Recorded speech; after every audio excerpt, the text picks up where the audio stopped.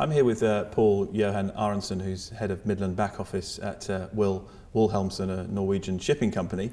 Paul, first question is, in your experience, how have Treasury priorities changed over the last 12 months? I would say if you go a little bit further back than 12 months, you would see that it's been shift from chasing yield and doing complex products and trying to be fancy and advanced, going back a bit more to the basic treasury and cash management, just trying to figure out where's the cash and cash forecast for the next 4 or 5 months or whatever period. Just trying to manage the plain FX risk, interest rate risk that you have with plain vanilla products.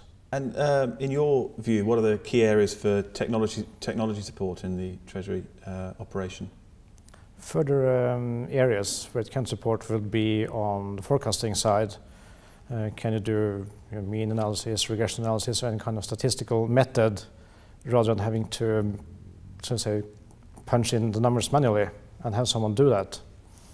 And also on the new IFRS rules coming with mark-to-market requirements on all of your fundings and basically everything financially related, not just the old financial instruments like swaps and FX and everything, but all fundings as well, which can be complex to calculate. Okay, Paul, thanks very much for your time. Yeah, no problem.